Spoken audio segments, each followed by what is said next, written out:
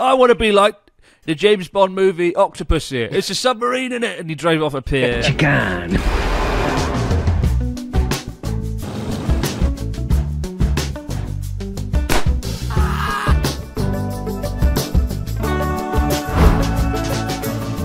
Hello and welcome to the Abroad in Japan podcast. Probably the best way of learning about life in Japan without actually being in Japan. I'm your host, Chris Bourne, and we're joined as always by England's top Japan enthusiast, Mr. Pete Donaldson himself. Pete, how the devil are you doing? What's going on?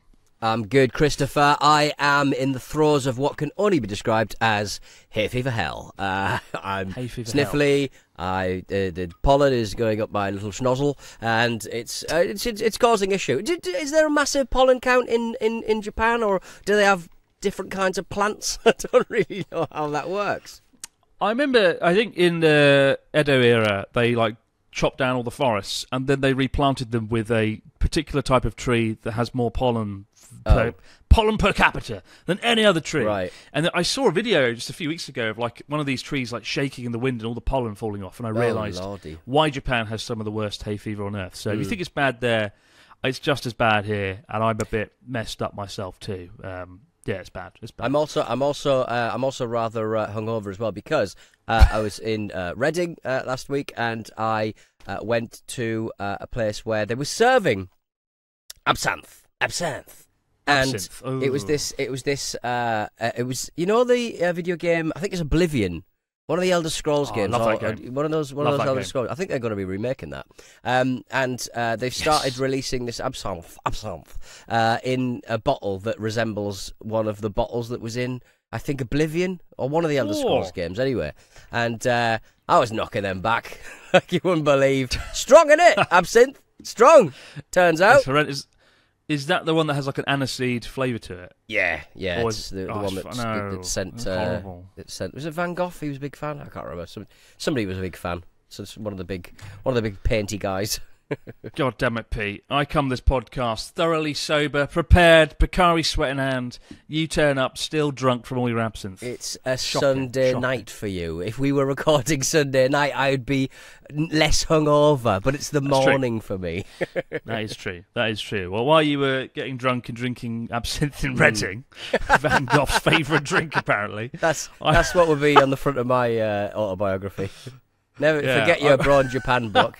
Available at all great retailers. Mine just be drinking absinthe in Reading. Oh dear. Why are you doing that? I just got back from an island, a Japanese desert island called Oshima. Yeah, it's pretty cool. You might recall back in March or February, I opened a bar in Kyoto. Yes. And some of you guys listening actually came along to it. Or watching, because we're on YouTube now. Hello, guys, on YouTube. It's the second episode where we've moved to YouTube. You can check us out. You can watch us. You can see us in the flesh, in the face. I'll carry on with the story. But yeah, I opened the Kyoto bar, and a guy came along called Daniel, an Australian guy, really nice dude, really chill. And he's like, "Oh yeah, mate, I'm a ALT on the JET program, and can you guess where I'm placed? I've got a little map here of Tokyo." You sound like when Vic and Bob used to do an Australian accent, where he'd have a little beard. Would you like to fiddle with my beard? Would you like to twiddle the sides a little? My Australian accent's awful, so forgive me. But he was like, all right, mate, look at this fucking map here, and can you guess where I'm living in Tokyo? And I was like, well, the fact you've rolled the map out and done this dramatically would indicate it's an interesting location, because it's not going to be like, oh, look at me, I'm in Shibuya. Yeah. So I sort of went, oh, let me guess you're on one of the islands. And he was like, you're damn right, mate. I'm fucking on this island here. And he pointed to an island that I'd never seen or heard of before. It's called Oshima. And it's about a 2-hour boat ride, or it's 30 minutes by plane. And so I set off with the great Sea Dog VA for a wacky weekend on Oshima, escorted around by good old Dan. And it was really interesting. It was really fun. This island is sort of dying out like a lot of Japan's islands. It's fascinating. Japan has 14,000 islands, and interestingly, only this year, a few months ago, until I think February this year, there were 6,800 islands in Japan. That was the official number, 6,852, I think. And they did a satellite scan, and they went, wait a minute, there's a few more islands, and now there's 14,000. So they found 7,000 islands down the back of the sofa, which is awesome and cool. But they're all dying out. And that's not so cool. And this island, Oshima, had 14,000 people like in the 1960s. Today it's about 7,000. More worryingly, there's no convenience stores, Pete. No Family no Mart 7-Eleven. chicken. No McDonald's. Coolish for Donaldson. No, nothing for anyone. Well, there's a store you can get Coolish in a supermarket. It's not the end of the world. Don't worry. They have to have food and sustenance in some way, shape, or form. But no McDonald's though, or Family Mart. I don't know how he does it. But worst of all though, on this island, we went to this abandoned school and we walked in, and there were, and for the first time I saw it, the huntsman spider. Have you seen this spider? Have you seen a huntsman? Enormous. Very leggy. Very leggy. Very leggy and very bloody fast. They move so fast, like a joke speed. And the huntsman spider is the main reason, like, I've never gone to Australia. Like, everyone's like, Chris, come to Australia. And I'm like, no. When you get rid of your spiders and your snakes, I'll turn up. I'll do your accent and they'll throw me out. I will get beaten up in Melbourne if I do my accent. But, like, we're in this abandoned school, and there was sort of here and here. And I, like a panic attack because I'm afraid of spiders, let alone one of the largest spiders and one of the fastest spiders. Oh, it was horrible. Other than that, the island was great. There was a festival there the last night. We rode ATV buggies around. We did a live stream. That was really cool. It was really cool. But we had to fly in this like rickety little plane as well that I didn't like. Appreciate. Yeah. That's the thing, isn't it? These islands seem really nice, and they are really nice, but getting there, you've either got the choice of like a rickety old boat or a rickety old plane. And if you're not a confident flyer, you kind of have to take the former, don't you? Yeah, it's not ideal. And like it was like 38 degrees, and then they hadn't air conditioned the plane. There was just nothing. Yeah. So you get in a box, and it's like you're suffocating. And it was like it wasn't until the plane got airborne. Open a window. like on the time I flew over the volcano of Joe, where I was tasked with opening the window and letting in all sulfuric acid fumes. There was no aircon until the plane was airborne. So it was like an oven, a skyborne oven, and it was awful. But the island's cool. It's going to be a fun one. It's kind of like a wacky weekend documentary hybrid, because I wanted to interview a lot of the locals and sort of hear what it's like living on the island. And one of the elderly ladies I interviewed, who was really nice, she must be in her 70s, she was like, people always come here and they complain there's no convenience stores and McDonald's is, and I was like, morons, fools, idiots, God, Philistines, fools. Who would do that? Not me. But like, really wonderful people, and an incredible way of life that I think's neglected. It's a reminder that Japan is such a fascinating country, and just the island life. Even though it was a hop, skip, and a jump away from Tokyo, it felt like a tropical island. It felt like going to Okinawa.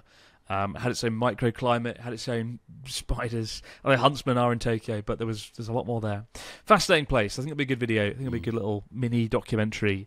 And if you get bored of hearing the islanders talk about their culture and history, you can appreciate Connor going, "Oh, this is insane. It's insane. This car is amazing."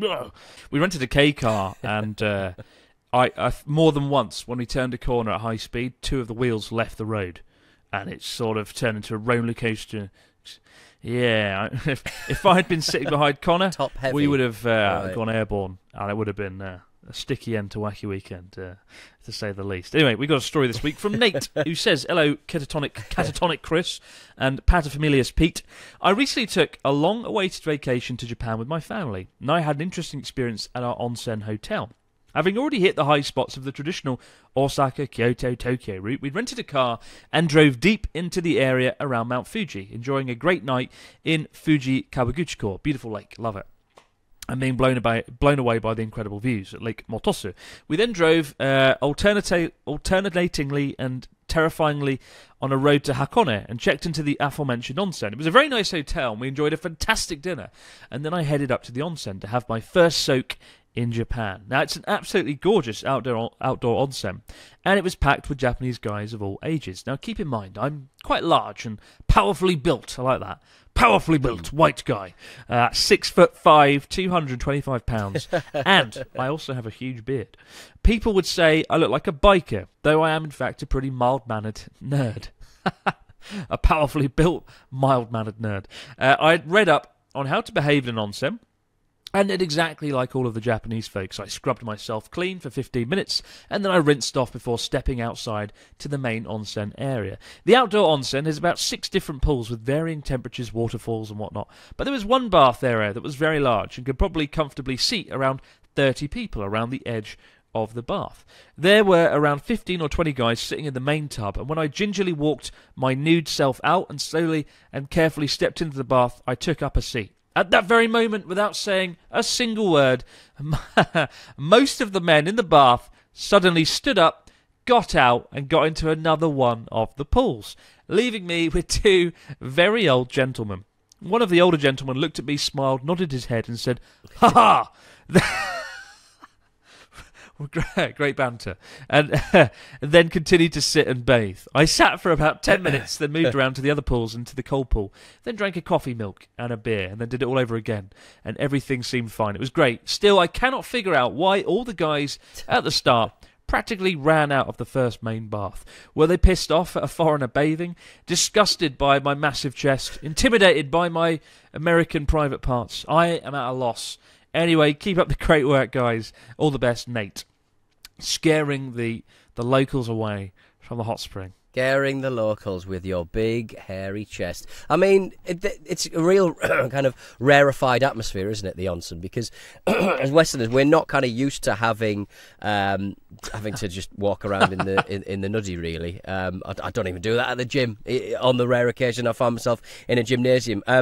I do remember being harassed by some children at a pool once. They wouldn't leave me alone. They were in awe of me just sitting there going, as a rarity in North Japan. Of you. But no, I think the last time I went on onsen, I climbed a mountain with some friends. We came down, went in the onsen, and I remember there was numerous pools, and we all sort of spread out, and a few of them congregated in one pool. I remember they were quite loud and noisy. They were like, "Rah, ha, ha, ha," just joking. That was my impersonation to my friends. Yeah. And I saw a man get out of the pool and sort of walk off, and then a few minutes later, a member of staff came in and was like, "Simasen, shut the fuck up, onegaishimasu." And they were like, "Oh yeah, simasen." So don't be noisy in the onsen. Don't splash around. But I don't know, Nate. I don't know.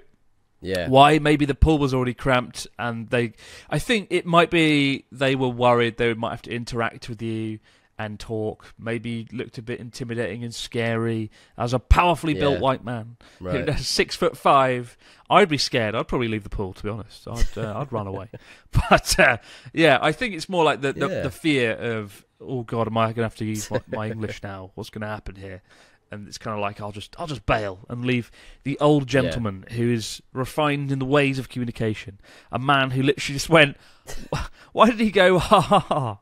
What was he laughing at? Cackle I guess away. the fact everyone left. I don't know. It can happen. A good friend of mine, Japanese friend of mine, he refuses to go in onsen. I was like, oh, why won't you go in? He was like, because people just go to the bathroom in them and they're not as clean as people think. And we had a story, didn't we, a few months ago where a bath in Fukuoka had not cleaned the water in 5 years or something, 2 years, and the water had Legionnaire's disease in it.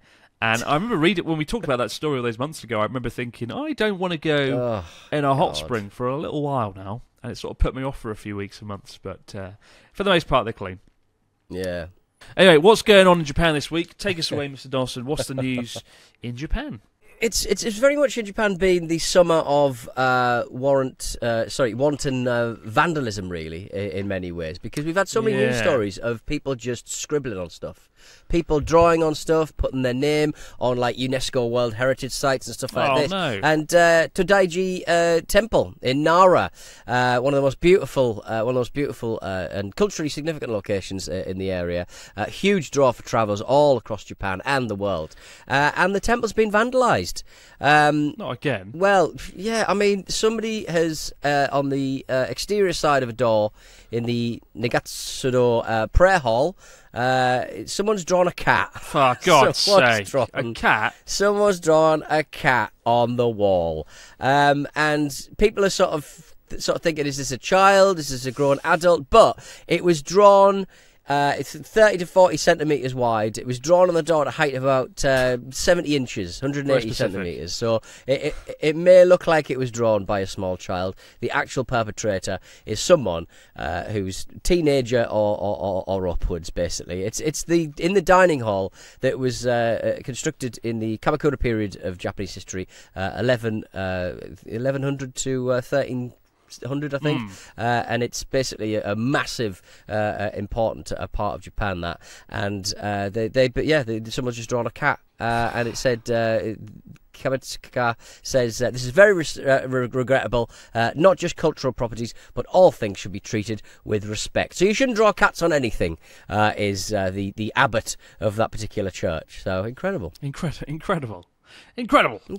We had this a few weeks ago, didn't we? Someone also did it at the Tosho Daiji Temple in Nara. A kid, wrote their name in the wall. A cat, though, unbelievable. Oh, it's really annoying. Have you ever got into vandalism or graffiti? Is that ever? Because when I was a kid, I turned out of my road, and someone had written Pete Donaldson, which is my name, on the wall of someone's house, and I was like, I'm going to get in trouble for that. That looks like I did that. Blackmail. I'm going to do that. I'm going to go to Kinkakuji Temple and write Pete Donaldson was here right, Pete Donaldson, in the side of the Kinkakuji Temple, the Golden Pavilion. I'm going to go to the Fushimi Inari Shrine and use a lighter to burn your smile into the shrine. Yeah. It sucks. It really does suck when people do this. I guess I don't... I remember we talked about this when someone did it a few months ago, and I was really hard, they should be dealt with, they should be thrown in prison for a day or something, and fined accordingly. And you said I was being too harsh, right? You said, Chris, autocratic dictator abroad in Japan. But I think it needs to be dealt with. At the same time, no, at the same time, a lot of these buildings haven't really been there for they haven't been there for 2,000 years, 500 years. They are rebuilt every 20 to 30 years. Because they're made of wood, they don't last that long. So I'm not defending it. I'm just saying, it's the principle. Obviously, vandalism is taken very seriously in Japan. If Japan I got a question the other day, what's your favourite thing about Japan? The one thing you could export from Japan to the UK, and it would be public civility. The idea of looking after the public space and not putting a bloody chewing gum on the floor. Or in my case, when I was in the UK, I saw someone go to the toilet on an ATM that people use all day long. Just things like that annoy me. And obviously Japan, it's not perfect. There's Shibuya, the people doing all sorts of horrible things in Shibuya on a night out. But that's just me. It's just Pete Donaldson when he comes here, vandalising, causing mayhem, throwing up in the trains. It's unfortunate. It's unfortunate, and I don't know what the punishment is. What was the punishment for this guy? Did they find who did it, or was it? No, it's they don't really know. I guess there's not a lot of CCTV kicking around those places, but you'd think somebody who they'd sort of be able to figure out who did it, I suppose, wouldn't they? I don't know. Someone looks like they had the capacity to draw a cat-like shape. It's just awful. It's not even a good cat. The effort. Not even a good cat. It's not even a good cat. If you're going to vandalise something, at least be Banksy. At least put the effort in. But well, it's a kind of he's sort of done. At least it's sort of it's not just the head. It's the body with little legs and a sort of very thick neck, very thick-necked cat. It looks shit. This person that drew this, they must have been 5, judging by the drawing. Punish them, take their pocket money away. It's not I'm sure this could be painted over or rectified accordingly. But my God, it's a shame though. And I remember when some folks did some graffiti in the Arashiyama bamboo forest, and they had to chop the bamboo tree down, which is really a real shame because that takes years to grow back. If you come to Japan, don't graffiti. If you see anyone doing it, shout at them. Be angry. Break their hands. Especially if they break their fingers. We don't condone violence on the Drawn Japan podcast, but do something. Don't let them draw a shitty cat on the side of a beautiful, stunning Todaiji temple. And actually, Todaiji, highly recommend checking it out. It's home to the one of the largest Buddhas in Japan, the great Buddha statue inside it. But beautiful place. We're back just a moment, guys, with your stories, comments, and questions in the fax machine. Wow. And we're back with the fax machine. And now that we are doing it on YouTube, you can see that there is in fact no fax machine. It's all a lie. I do have a fax machine. For a video last year, I spent a lot of money on a fax machine for like a 5-second sketch. And it's just sort of sat in the cupboard. Maybe I could get it out. Yeah, pop it out. Pretty good idea. I think we'd really like to hear the noise of the fax machine grinding away. Can you just imagine, like, and now it's time for the fax machine, and then just waiting like 5 minutes, like, for it not to come out, yeah. Anyway, what's going on the fax machine? What stories and questions have we got this week, Mr. Dawson? We got a message from Zachary Ulmer from Kansas City, Missouri. Greetings, Mr. Affable and Pontius Pete. My friends and I are taking our first trip to Japan ever, Lord willing, and they all want to go to Kyoto and Tokyo. Well, I want to explore Hokkaido. What can I do to convince my friends to prioritise a Hokkaido-centric trip over a Kyoto trip, aside from showing them your videos? Very good. I mean, it is all about compromises, a trip where there's lots of people on the trip, because people want to do different stuff. I found the more successful trips are ones in which you basically tell people to just do their own thing. Yeah. If they want to go to Kyoto, let them have their day trip at Kyoto. If they want to queue up with a load of people to go and see the monkeys in the monkey park, let them do it. Oh, bloody monkey park. Completely up to you. I mean, yeah. Hokkaido, I love Hokkaido. It's probably my favourite prefecture in Japan, my favourite place after Yamagata. And like, I firmly believe the best way to experience Japan is through food and eating. I would say that, of course. I mean, although we've not got the finest cuisine here, listen, energy jelly to see me through in the background here. Awful. But like, whenever I do Hokkaido videos, food is always at the forefront of what makes it appealing. You know, you've got Genghis Khan, not the 13th century dictator, but a fantastic lamb mutton dish. There's the miso ramen with like butter and corn in it. There's some other things. There's crab. Snow crab's beautiful. Like, it's an amazing place for food. And Sapporo has a better nightlife scene than Kyoto. So if you want a night out, I think Sapporo is better than Kyoto by a wide margin. Hokkaido is great. I'd rather spend... I mean, I've been to both, right? So I can't really talk. But like, if I had to choose right now, if I was going to spend the next 3 days somewhere, I would pick Sapporo over Kyoto. And of course, Hokkaido is huge. It's massive. It's the second biggest island in Japan after Honshu, and there's lots of places to explore. You've got Sapporo, you've got Noboribetsu Hot Springs, which we love. You've got Lake Toyoko, the one with just a nice lake with the best curry in Hokkaido, Mogmog curry. You've got Hakodate in the south with all the scenic sites, the markets. So yeah, Hokkaido, love it, amazing place. I would recommend that over Kyoto in some respects, but you've got to go to Kyoto once. We got a story from Maxim, who says, "Hello from Seattle, Chris and Pete. My wife and I visited Japan last fall, and I fell in love with the look and size of the K-trucks. I found out that older ones are able to be bought in the States, and I'm now considering buying one. Do you have any experience or opinions on these lovely small K-trucks? Arigato gozaimasu, Maxim." Well, this is lucky. I've been in a K-truck 2 days ago for the first time in several years, and I don't like them. The fact that they're cute, aren't they? They're not big enough for Chrissy. They're not big enough. They are very adorable, and I guess they're so.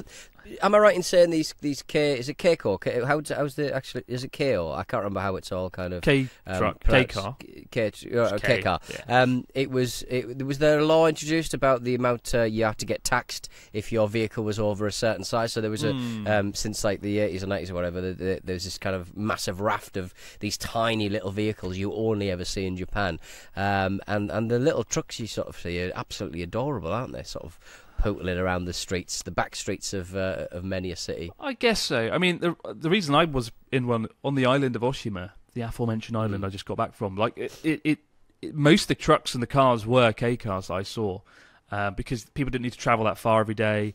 Very economical. The engines are typically under 1,000 cc. But like Connor and I were in a car going up a hill, and he was full throttling it, and it started to just sort of go backwards at one point, and I was like, this is not a sustainable form of transport. This is not great. This is unequivocally shit. It's weird though. Like, they're very cozy. Like, instead of having seats at the front, you just get like a bench. So like, I felt like I was like touching Connor's leg Felt very romantic. Stop touching my leg. What are you doing? This is insane. And like it was, it was pay weird. good money for that. He's a very handsome man. Yeah, they would. People, we should auction that. An hour with Connor in a K car. For his next auction, 1 hour with me. Yes. Touch him on a bench in a K car. Well, I didn't realise you didn't have separate seats. That's absolutely adorable. I definitely want one now. You can. I've sort of been looking into how easy it would be to import a Toyota Century, which was the sort of Rolls Royce of the 80s and 90s in Japan, and also possibly a Japanese taxi. I'd very much like a Toyota Japanese taxi from like the 90s and import it to the UK. So you can get them. You can get them sent to like Southampton or Newcastle, but then when it gets there, you've got to pay so much import tax and so much kind of. You've got to get it MOT'd. You've got to get rear fog lights put on. You've got to have it converted from kilometres to miles. So there's a lot of things to think about when it comes to importing a Japanese car, and certainly importing one of those Japanese K cars. But good luck, Maxim, if you fancy it. Let us know how you get on. Yeah, I mean, I think America's the one place I wouldn't want a K car because, again, one reason I don't like them, if you get in a car accident, you are like a pancake. You will be like shoveled off or sprayed off the road because they're so small and fragile. And can you imagine America like a Ford pickup truck smashing into a K car? Like, it wouldn't end well. Yeah, he might just want it to sort of work on a farm or something. I don't know. Total around his. Yeah, true. You know, Americans can sometimes have massive sort of rafts of land. He could just have something to sort of transport stuff over his land or something. I don't know. I don't know where Maxim lives. All the ways you can use a K car. Yeah. But I'd like to see you get one, Pete. But I suppose easy. One good thing, that's one benefit. Like, one good thing is about importing cars into the UK, for example, is drive on the same side of the road here in Japan, right? So you don't have to modify anything else. So you should do it. When are we going to know if you're going to get the 1990s taxi in your... The 1990s taxi. When are you going to get it? I mean, I've got to get my car working first. I'm having terrible trouble with... I went to take my car to the specialist. I said, the battery's not charging. I need some help with this. And then I looked in the boot and it's just full of water, like absolutely sloshing around back there. So what have you been doing with it? Driving down the River Thames? Ideal. I don't know. Octopussy. It's found its way.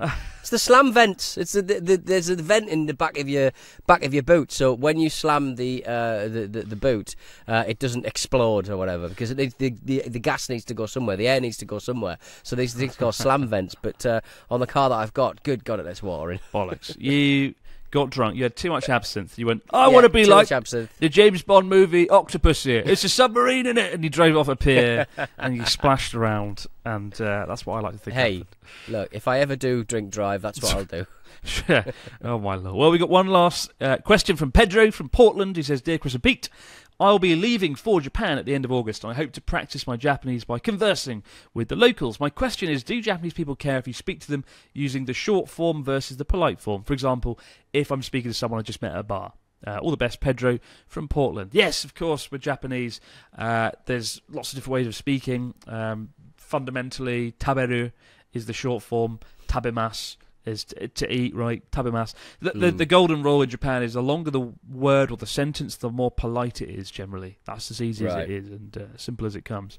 But honestly, if you're new to Japan, they will detect that your Japanese isn't very good when you're like, oh, watashi wa Pedro desu. Like, they'll probably go, oh, he's probably just arrived in Japan. I'm not going to take him to task on it.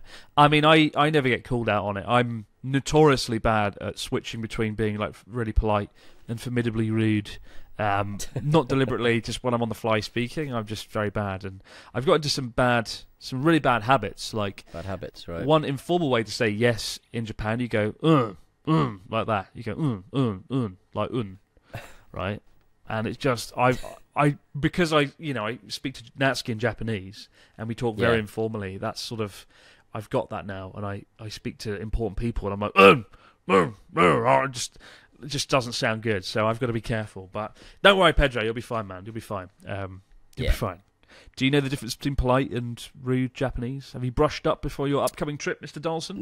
Not really. No, that's I've just not had the time, and it's annoying because it would have been quite nice to sort of learn a few more words because I literally I can get by, but it's all very much just apologising for things, isn't it? Really, It is. It's just you know, and I'll do a domo arigato gozaimasu, full flavour apologies and hellos and stuff like that. You know, yeah. For those of you that are new to the podcast, now we're on YouTube, you should know the two main words in Pete Dawson's arsenal, his vocabulary of Japanese, are chigaimasu. He says chigaimasu a lot, which means it's different. Mistake. Yeah, and if you make a mistake, or like, you know, so it's kind of the equivalent of going like, is it this? And you go, no, it's different, right?